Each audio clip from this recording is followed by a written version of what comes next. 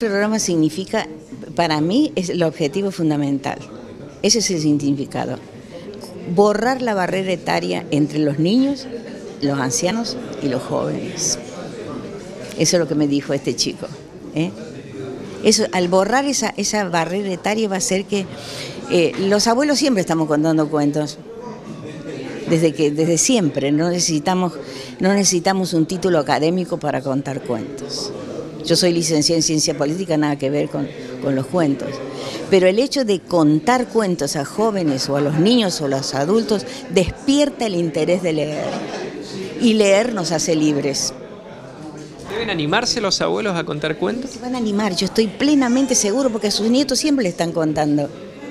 No tiene que haber una mesa de por medio, nos sentamos en el suelo y empezamos a contar cuentos. Desde siempre han sido los abuelos transmisores de cultura y transmisores de muchas cosas. Yo porque he sido docente 38 años y en especial por mi voz baja tengo experiencia en los chicos más chicos, ¿sí? Entonces que son los que más necesitan los cuentos, están fascinados, pero me parece que la meta principal de todo esto es resaltar valores que están tan olvidados.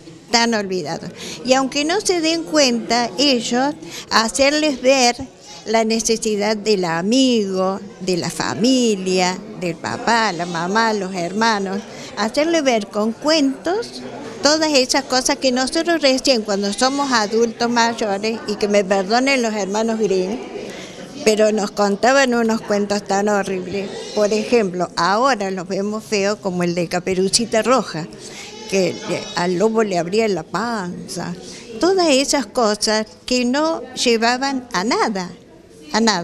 Entonces me parece que la meta nuestra es resaltar la amistad, la honestidad, la tolerancia, ver a los abuelos como uno más y convertirnos nosotros en uno más de ellos. Pienso que es un proyecto de alto vuelo, porque el hecho de tratar con niños no es cualquier cosa, Hay que meterse en la vida de ellos, y la regionalización también es importante, porque podemos contar un cuento acá en el centro, podemos uno en el Alberdi, que son distintas expectativas las que tienen los chiquitos del centro con ellos, o los de Banda Norte.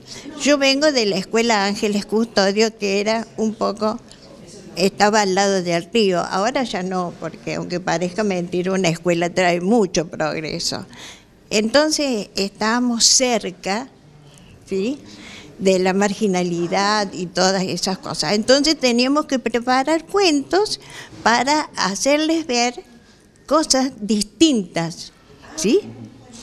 Bueno. Me imagino que también una doble función. Primero la de que sea una terapia para los abuelos, una linda oportunidad para tener actividades, para salir de la casa, y también por el otro lado para los chicos, para poner en centro de escena a los adultos mayores que por ahí quedan un poco postergados en la sociedad de hoy en día. Sí, y chicos, para sentirnos útiles, porque el hecho de jubilarse parece que uno se tiene que encerrar en la casa y quedarse a esperar que... No.